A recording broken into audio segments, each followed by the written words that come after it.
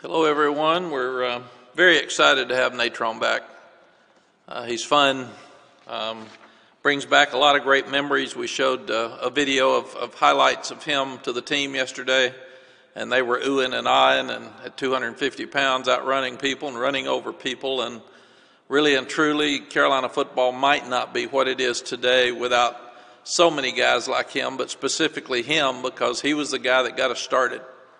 And he was the one that propelled us into the first Peach Bowl with Mississippi State that we won, and we were pretty good after that. So it's so great to have him back and see him out on the field, and so many of these young people too look up to him, and they remember him some, but their parents sure remember him, and he's a name that'll forever be in our history.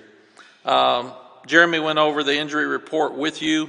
Some of those guys will be limited, but they'll still get a lot of work this spring, like an A.J. Beatty, snapping and doing some drills. So we feel good about that. The first day of practice was fun. In the off season, these guys have had more energy than any team I've been around, and they compete with each other and they have fun with each other. And practice was like that today. They were flying around. They had a lot of speed. We're a better looking team than we've been since we've been here. We're bigger, we're faster.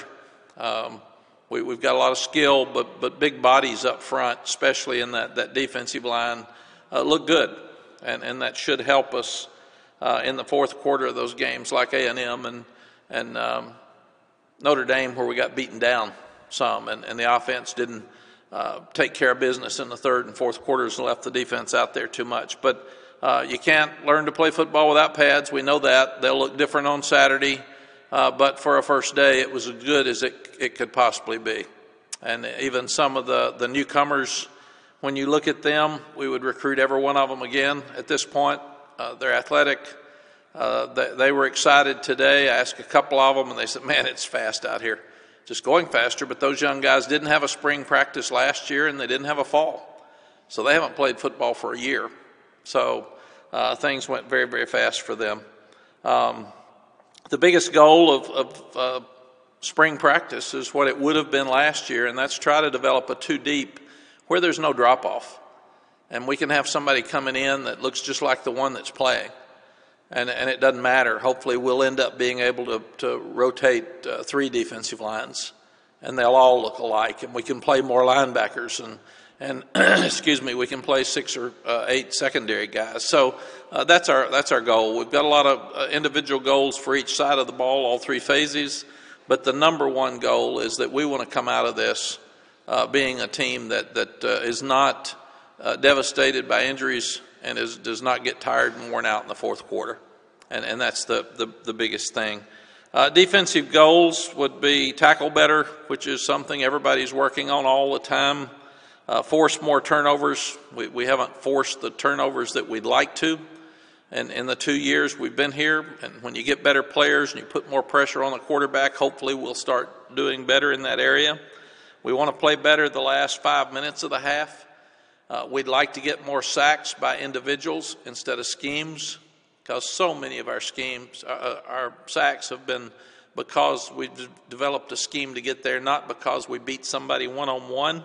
So that's a huge emphasis. And like I just said, be good in the fourth quarter. And in the 4 games we lost, people ran the ball against us, and we've got to play more people and have better depth so we don't get tired and worn down in that fourth quarter. Offensive goals are we want fewer sacks, and we want to play better in the fourth quarter.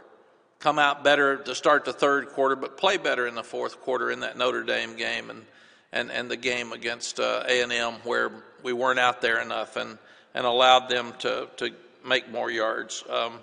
And we also want to do a better job in the red zone and short yardage, that 3rd and 4, 4th and 2 area. We had great improvement this year in that area, but we still need to continue to grow and obviously continue to take care of the ball, because we've done an outstanding job of that the last couple of years. Goals for special teams is we want to be the best special teams in the country. And it's one of the reasons we hired Larry Porter and promoted him to assistant special teams coach because he's the full-time special teams coach at Auburn. So we have 2 full-time special team coaches on our staff, and we may be one of the few universities that practice special teams a lot today in the first day of spring practice. So that's an area we've got to continue to grow and win some games in. We've been okay. We've been good at times. We've been bad at times. But more than not, we end up in the middle of the pack with the conference, and we want to be in the upper part of the nation.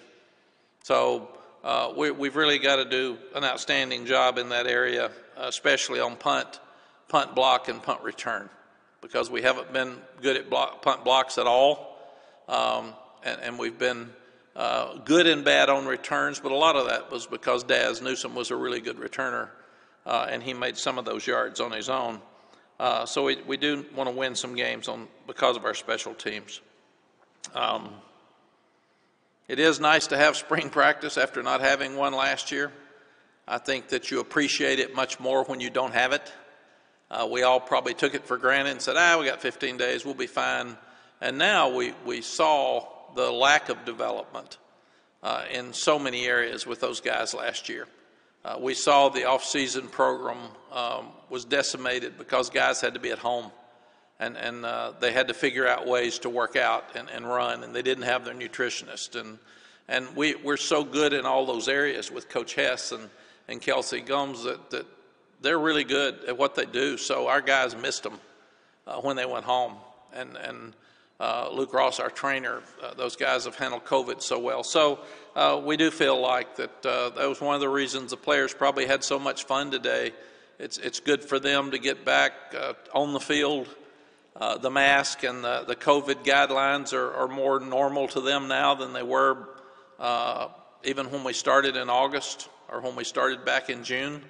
So they just think that's the norm now. They wear their mask and they understand it and they go about their business. But I do think that's one of the reasons that we had so much fun today, is they really missed it. The coaches missed it, and it was so much fun to be back out there together and working on football to be a little bit more normal. We moved spring practice back 2 weeks last year, and it ended up biting us because we lost our 2 weeks because of COVID. But we have 13 new guys in, 12 early enrollees, and both Brian Hess and Kelsey, our nutritionist, felt like that an extra 2 weeks would give them so much more energy and strength going into spring practice, and some of these young guys are going to play. So we wanted to have an opportunity to get them as strong and their bodies in the best shape before we started, and that's why we've moved it back for 2 weeks, and we feel like it's worth it. It was smart. Like I said, it bit us last year, but also I think every day we learn more about COVID. So we wanted to move it back in hopes that there would be more vaccines and there would be more people to understand guidelines, and they might loosen up some as we continue to practice. We start in shorts and you move to shells, then pads. Your first two, you're required the first 2 practices in spring be in shorts. You've got to get them to go full speed, but they've got to stay on their feet. You can't have guys diving for balls and guys competing is very important, but not getting hurt. So you've got to be 100%, but stay on your feet. And our guys did a good job of that today. We'll have shorts again on Thursday, and then we'll move to shells this Saturday. The first 2 are in the indoor area, and Saturday's practice will be at in the stadium. Progress in the off season. I think that Coach Hess feels like he was able to keep his staff another year, which is really good too, but he feels like that we've made great strides. We'll get Jeremy to get you the body weights because some have gained the weight, needed weight, some have lost some weight, but we look fit today and we look strong and we look confident, and I do think that Brian Hess is one of the best at what he does. And I had never been around the nutrition program like it is today and like it is here. We had a nutritionist at Texas in the end, and we did some good things, but Kelsey and her staff are on these guys every day. They look at every meal they eat. They basically grade it to make sure they're eating the proper foods. and they change who they are with their confidence in their bodies. And a lot of our bodies look much better now than they did even after the season. Our 13 newcomers, we would take all 12 of the guys that we signed again. Again, they haven't been in pads yet, but in watching them run and jump and lift and compete, all of them, I can see why we took. And you think you know, but you never know till they get here. And what we've told them to do is learn what to do first. You got to learn how to practice in college. It's different. And you've got to learn your assignments, and that's different. And the game moves so much faster. So don't come in here worried about finding a spot. Learn what to do. And then after you learn what to do, you can start competing for a job. But we've asked our older guys to really help the younger guys with how to practice. And we get up at 5 to get over here for 6:30 meetings, have a buddy system, and make sure you get up. You got to learn to go to bed early. And all the guys were on time this morning. In fact, they were early, and I thought that was a great sign to get started with. And we'll sit down and have individual meetings with all the young ones after this practice this morning just to see how they did and how they felt. And I asked a number of them walking off the field, and every one of them said it was so much fun, but man, it was fast. It was just fast. It's so much faster than we're used to, and that was fun to see that smile on their face. Effectively handling and dealing with expectations. I love expectations. That's what we want. We want everybody to want to win every game and expect to win every game. We said that the first year. It probably wasn't very realistic, but we got in some games where we had chances to win and we didn't finish, and now we got to finish those. Are we going to win every game always? You would like to say so, but nobody does usually. So we've got a lot of work to do. We obviously lost 4,000 yards on offense and 4 guys that'll be drafted on offense and 1 on defense here pretty soon. So you lose your leading tackler on defense and a lot of leadership. You lose 2 of the best running backs to ever play here and 1 of the best receivers to ever play, really 2, with what Daz did. You got some holes to fill.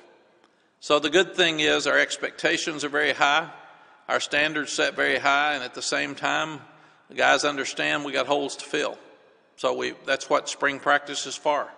That's what our preseason will be for, and we've got to do a great job in those areas. Also, leadership. We're at the point right now where I've asked our coaches to identify their leaders because it changes every year. Identify the leaders in each unit, and then who are the best leaders on our team, and who are the best leaders in each unit and why.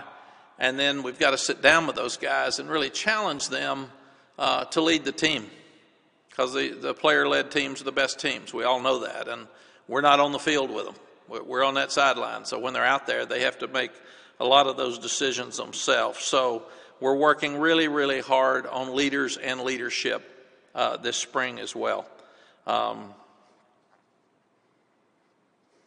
The only clarification we've got on roster management is the academic rule that the NCAA put forth that any of your guys that want to can participate in activities this summer without going to school. So we can pay for their food, we can pay for their rooms, and they don't have to enroll in classes. Now, for our younger guys, that will not be an option because we want them to stay on course for their degree. For the older guys, especially the super seniors, if a guy like Garrett Walston is in great shape and has finished school and he just needs to have some classes to get through until he gets through with the season next year, he might decide with his academic counselor, it'll be their decision completely, that he would not go to summer classes, but he would still be in summer workouts. If you're not enrolled, you can't have cost of attendance, because you have to attend before you can have cost of attendance. So that's the other decision the young guys have to make. If I'm not going to school but I'm participating in workouts, I will not get cost of attendance. So it will cost them some of their scholarship check this summer. The spring game, right now we have our spring game planned for April 24th at 3 o'clock. It's scheduled to be on ACC Network. We're working with the state to see what kind of fan turnout we can have. A lot can happen in a month.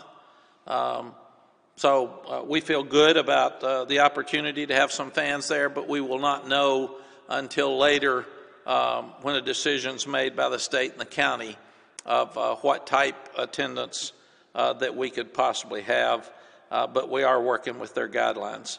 Right now with COVID, we've got our players are having 2 tests a week, excuse me, and nothing has changed since last August.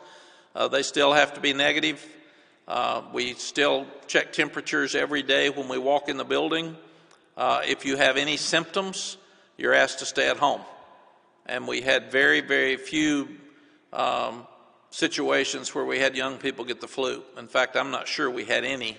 And that's probably because we washed our hands more and we social distanced more and we wore a mask more. But again, it's who we are. And as our players start getting vaccines and our staff continues to get vaccines, I'm sure that we will get new guidelines because you've got to look at what it means if all of your staff except 2 have been vaccinated. Does that mean you still can't have a staff meeting without masks, or does that mean those 2 would be on Zoom? What does it mean? What does it mean if 75% of your team gets vaccinated, but you've got the 25% that'll be in those same meetings? Do the guys who have been vaccinated and cleared of that time after the 2 vaccinations that they're cleared, but will they still have to wear masks if there are other people who decided not to get the vaccination? So all of that's ahead for us. We don't have those answers at this time, but we're being very, very honest with our players and our coaches and our staff, trying to get them as much information through doctors and video about the vaccine so they can make the decisions themselves. The contracts were released for our 10 full-time coaches yesterday. I'm very proud that all of them have 3-year contracts. My contract was rolled over for another year, and I appreciate Bubba and Kevin Gustowitz, our chancellor, our board of trustees, our board of governors for trusting us in that manner. A lot of people don't do that, and a lot of people will not give all of their assistant coaches 3 years. So I'm very, very proud that we've been able to get them, and I'm proud that they feel like that we're doing a good enough job that they want us to keep going as we are and continue to roll my contract over because that is very rare, and it shows a lot of stability from our university, our boards of governance with the Board of Governors and the trustees, as well as Bubba and our Rams Club board. It shows that they believe in what we're doing and want to keep these guys here. Lonnie Galloway does a lot of things to help me outside of the field, just the football field, and Tim Brewster did that when he got here. We didn't have anybody for a while, but if there's something I need done, a lot of times I'll call Lonnie, and the coordinators are overloaded, all 3 of them, so I'll call Lonnie and say, can you get this done for me? He works with Jason Freeman on equipment. He works with the numbers. He decides what we wear at practice, and he and the staff decide what we wear at the game. So he's very involved with our leadership committee, and I trust Lonnie, and Lonnie's done a great job for us. So I was proud to name him as the assistant head coach. And then Larry Porter, we need help in our special teams. To bring in a full-time special teams coach and have 2 is really cool. So I made Larry the assistant special teams coordinator. It also gives you an opportunity, if Javon ever left, that Larry would be there, or vice versa. And Larry's going to handle kickoff return for the offense, and he's going to work with Stacy Searles on the extra point and field goal on offense. So that'll take some of the pressure off Javon, and he and Tim Cross will have more time to work with with pass rush, because we've got to do a better job of getting more pressure with our front 3 or front 4. Questions? All right, thanks, Coach. We will begin with C.L. Brown. Go ahead, C.L. Yeah, Mac, I was curious, in the elevated expectations you have for this team, in what ways do you see yourself maybe demanding more or pushing them harder in the spring? CL, I don't think we can demand more or push them harder because we've done that for 2 years. I think they see the opportunity to take another step. And that's what we're constantly talking about. We've talked a lot about the NCAA basketball tournament. How does the expectation of someone who is not very good beat someone who is supposed to be really good? Was the fact that we weren't sure the team that was not publicized very much was as good as they were, or were we not as ready to play? So we talked to our team every day about teachable moments. We had competition in the off season, and part of that competition was eating the right meal every day, and that was checked by the nutritionist. Part of that was making sure that you never miss a tutoring session, you never miss a class, you're never late. And teams got upgraded because of the things they did, and they got downgraded. Couldn't miss a workout, couldn't be late, had to meet the standard of your workout. And we had a team that pulled together at the end, and it was led by Brian Anderson, and they got on a text chain, and they thought it was really serious, and they challenged each other, and they ended up winning the competition. And we told the guys this morning, that's no different than our team. You became accountable, you did the little things to do everything right to win, and that's what we've got to do, CL. Our job is not to, quote, just try to win all the games. Our job is to be as good as we can be. And if we're as good as we can be and it's not good enough, then we're okay. We'll keep working to recruit better. We'll coach harder. We'll do better. But our job is to be as good as we can possibly be. And I thought today, understanding first day of spring practice, understanding shorts, this was the best practice I've been around since we've been here. And hopefully that'll continue. And I thought it was because of what you said. They understand that there's a different expectation. We talked about this morning. Our seniors won 3 games. Our seniors won 2 games. Our seniors won 7 games. Our seniors won 8 games. And last year when we beat Miami, we played like a top 10 team. And then we didn't play as well in the bowl game. So I've told them we're sniffing around being a top 10 team, but we've got to do it consistently. And then people get mad when you lose to Virginia, get mad when you lose to Florida State. We're at a point now where people are going to get mad if we lose to anybody. And that's okay. I do too. The players do too. We want to win every game. So I think it's fine that we all expect to win, and if not, we're disappointed. All right, let's go over to Andrew Jones. Hey, Coach, to kind of staying on what CL was asking, I asked Sam a little while ago, now that the expectations are higher and you guys, the program has evolved to where it is now, if your message has changed. You said the message hasn't changed, but I'm asking you, do you deliver the message a little bit differently now? And is that kind of in concert with what you were just saying a few minutes ago? It's a good question again, Andrew. Like CL's, I don't think I deliver the message differently. I think they listen differently. When I walked in here and they'd won 2 games, and I said, our goal is to win every game, I think they looked at me like, yeah, well, wait till you see us. We're not very good. And now they feel like they are good. And they saw opportunities in that Notre Dame game where we could have finished better. Even with the guys that didn't play in the bowl game, they saw opportunities to win the bowl game against number 5 and number 4. So I think their mentality is different. Our mentality is the same. You know, when Larry Porter was talking to Rick Steinbacher about his new job, he said, what kind of bowl bonus do you get for college football playoffs and national championship? And I thought that was a good question. So I just think we're at a different point mentally. And we understand we've got a hard opening game at Virginia Tech, so nothing's going to be easy.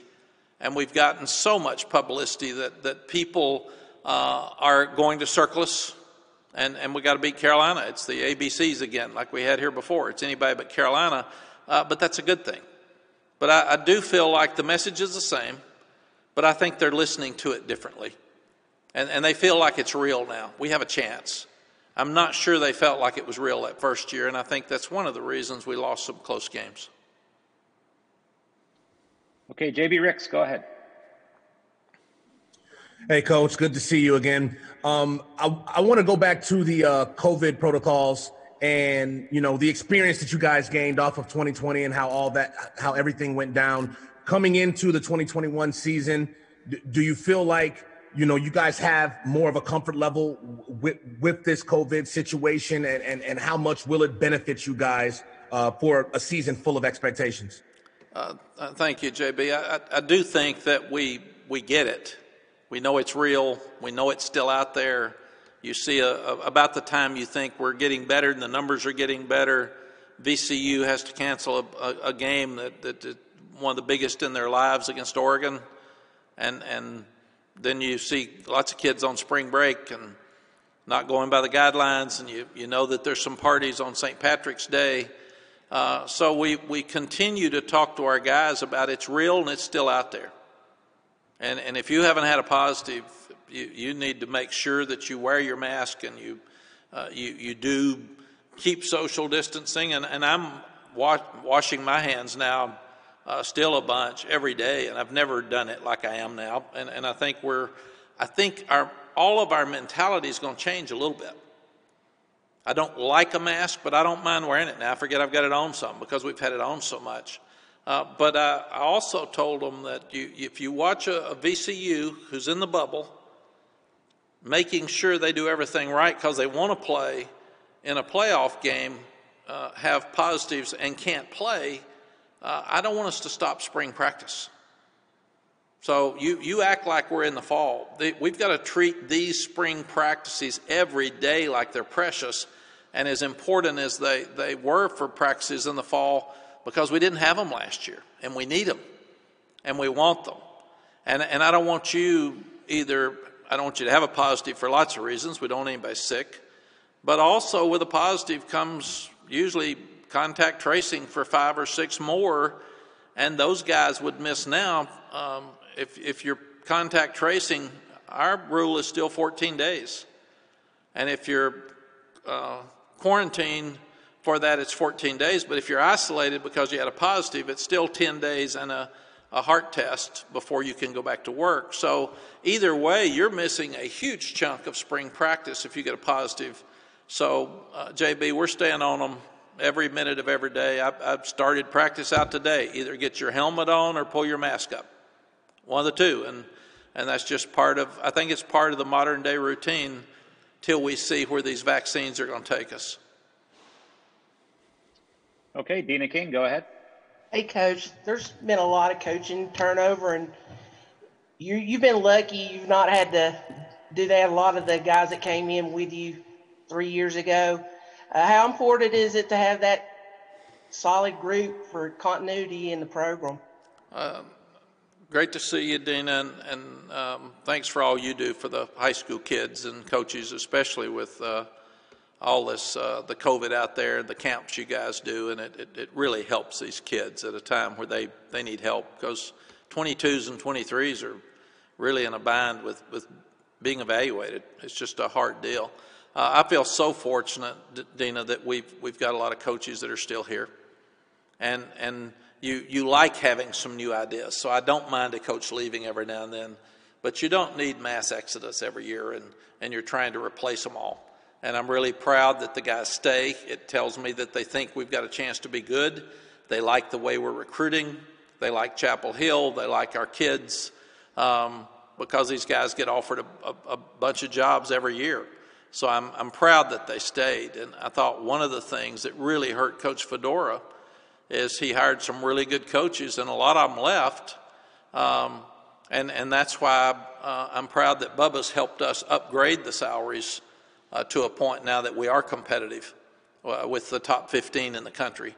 And that gives us a chance to keep them. They're not going to make lateral moves, I don't think, right now. They would only make a move that they feel like would be for a head coaching job or a coordinator's job if they're not, or if they thought there were some reasons, like Robert Gillespie really wants to be a pro coach at some point. And Nick hired 2 offensive guys for the NFL, and he thought that would be great experience for him, and I totally got that. And it was 75 miles from home. So I want our guys to stay if it's best for them to stay, but I want to make it where it's best for them to stay. I want this to be a great place to coach where they enjoy it. Thank you, Coach. That means a lot to me. Thank you for those comments. Thank you. Okay, Greg Barnes, go ahead. Hey, Mack, when we talked to Sam earlier, he was talking about an emphasis for him is in limiting the sacks that have kind of plagued the program the last 2 years. From your perspective, what's the balancing act there? Because he's kind of a gunslinger type guy who makes explosive plays a lot. So you don't want to neuter that, but at the same time, you do need to scale back those sacks. How do you balance that as a coaching staff? It's a great point, Greg, and we've talked about it a lot. And Phil Longo and Sam work on it every day. We've talked about it with the offensive line, with Stacy and with our tight ends, John Lilly, about getting the ball out of the hand faster. And we can't score every time we throw the ball. We've got to take what's there. And I thought Sam did a much better job of that as the year continued last year than he did the first year. And I think some of it is Sam's so strong, and in high school he never went down, so he kept competing and fighting, and he could stay alive long enough to make a play, and he's playing against much better players now.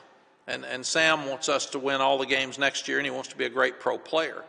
And he can help us do both of those, but he wants to do those things. So I think we'll see an improvement in that area for sure. And that'll help. Some of the sacks were running back not blocking well. Some of the sacks were a tight end giving up a sack. So the offensive line always gets the brunt of it, but some of it is our quarterbacks holding the ball too long.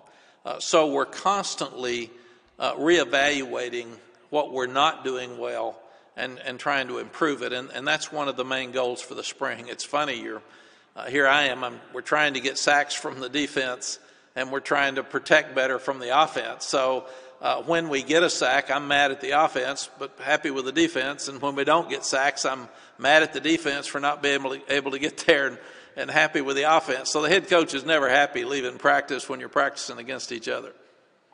Thank you. Thank you. All right, Ross Martin, go ahead. Hey, Coach Brown, you mentioned how everyone was talking about UNC football last year, and really since you've gotten back, the coverage of UNC football has increased, and obviously as the team has improved, it's gotten more and more. And then you do stuff on ESPN all the time. I feel like every other day it's a radio interview, especially during the season. So I was wondering your approach to, publicizing the program and getting more eyes and ears on the program, and kind of how you've planned that out and approached not just local media, but national media, and kind of building this brand of UNC football that you've certainly created and increased since you got here. Well, thank you, Ross. I really feel like the more publicity that's positive that we get for our program, the better, because it helps recruiting. It helps ticket sales. And I want us to be relevant. And I want people to be talking about us. And like I said, I want those expectations to be high. Somebody texted me yesterday and said, gosh, they've got you rated 7th. That's way too high. And I said, you know what? I don't care. I want our players to feel that and see that and dream that and want to be a top 10 team. And then watching with my 5 years with ESPN ABC, Ross, I really felt like I learned a lot that people do watch. And Jeremy Sharp and our communications team, Billy High, Becca, they've done an unbelievable job of changing the perception of our program through social media. And our social media is different. It's out there. And since it is, there's some really positive things in our lives about social media, and there's some that are probably tougher for us. And right now there's a lot of anger out there and a lot of disappointed people, whether it's because of deaths or people losing their jobs, or they've lost their house, or their children are hungry. And so we've talked to the players about managing social media. We talked to them about the young player at Ohio State that had some really bad criticism on social media leaving the other day. And we've told them, understand what it is. If you love every positive thing that's said about you, then you're going to hurt for every negative thing that's said about you. So take it for what it is. You don't know a lot of the people that are talking about you and move forward, but I've always felt like that we've got to be honest with what we put out there, but we want to be a cool program. We want to be a place that our fans, our faculty, our administration, our students are really proud of. And we want to be a place where recruits want to come. And you can't do that without forward thinking and putting your stuff out. So I'm sure I haven't seen it, but this morning, Jeremy and Matt Fetter, they'll have pictures and videos of practice. He always, if I've got some cool shoes on, and Jordan Brand gives us a lot of cool shoes, he always wants to tweet them and put them out there, and it's amazing how much the kids love shoes. But yes, we want as much positive publicity as we can possibly get for our program year-round, because we want to stay relevant and we want to be the cool place to be. And when there's a conversation, regardless of where it is, and they're talking about football around here, we want to be the conversation they have, and we want them talking about us. Okay, Gregory Hall, go ahead. Hey, Mack, you've mentioned since you've come back here about wanting to be too deep at every single position. I was just curious, with specifics to the defensive line, with how young you guys were last year and bringing in some top recruits, how you see the defensive line competition playing out this spring. Gregory, that may be the most fun to watch. Those guys were so quick this morning. You got KJ Binkley back out there. You've got Javari Ritzie out there, and he's so quick. He's running around. You've got Keyshawn Silver. And then you got Miles Murphy's completely changed his body. And that's along with everybody else that played.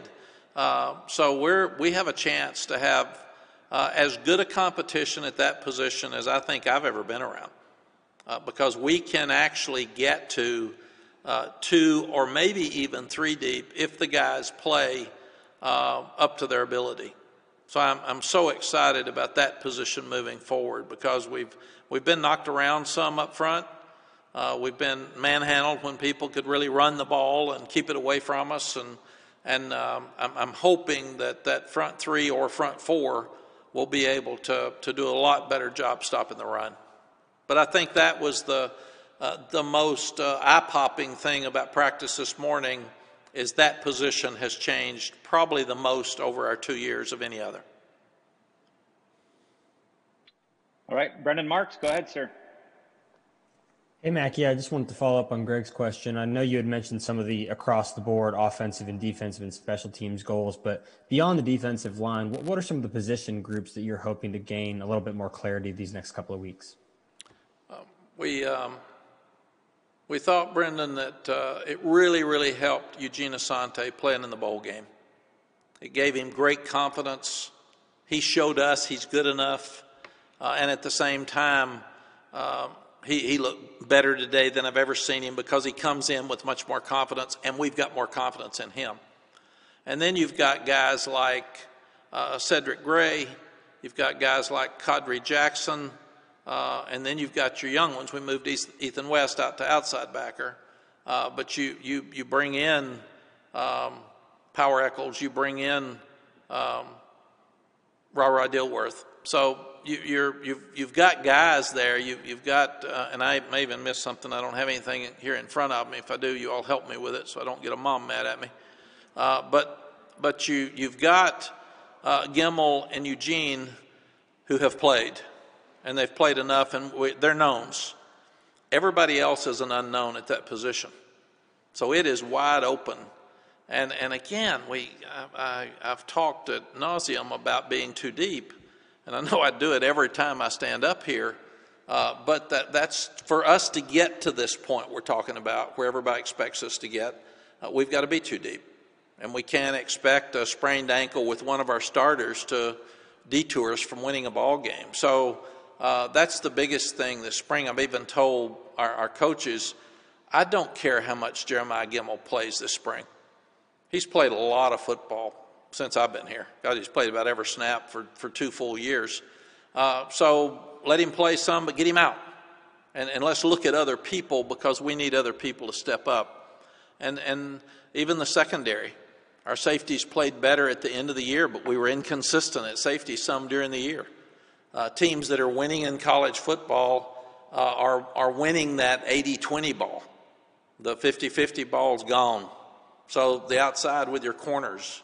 I asked Joe Sabatini, one of our graduate assistants this morning, what was the biggest difference you saw? He said, boy, those corners look good. And he works with Lonnie with the wide receivers. So I just think we look better, but those linebackers, we'll see more on Saturday, but they need to come on. I think the backup offensive line, obviously the running backs are an unknown, and Ty Chapman looked really good. He's real fast, but that's an unknown. So the running backs, probably the backup offensive line, and the backup linebackers, I would think, would be the things that we've got to improve in the most. Okay, let's swing over to Chapel Fowler. Hey, Coach. I was wondering, how kind of your goals, your expectations for the early enrollees change given how crazy the past year has been for them? You mentioned they haven't really played for a year at all. Chapel, it's a great question. I didn't even think about it till one of them came over to me afterwards. I think I was standing there with Power and Ra and maybe DeAndre Boykins, and they said, you know, Coach, we hadn't played for a year. And I'm going to bring it up in the staff meeting here in a minute because you just don't think about those things. Our life has changed so much in the last year. I never thought about they didn't play in games. They didn't have spring practice. They had nothing. So these guys, some of them don't even have a great place to lift. So we've seen a lot of improvement, Chapel, in their bodies and their strength since they've been here, but I think a lot of it's because they didn't have that for the last year. So I think we'll see them improve more than anything through this year because of the amount of time they've missed. But we also had so many freshmen last year that we thought, when you were looking at a KJ Binkley, hadn't played any. When you look at a Desmond Evans, we wanted him to go through spring practice or summer work. And so many of these guys, when you start looking at them, they haven't had any work at all. So our spring practice is valuable not only for those 12 and Ty Chandler, those 13, but that entire class last year has never had a spring practice. The early enrollees last year or the guys in the summer. So we think we can make huge strides through this spring. So it's probably the most important spring I've ever been around.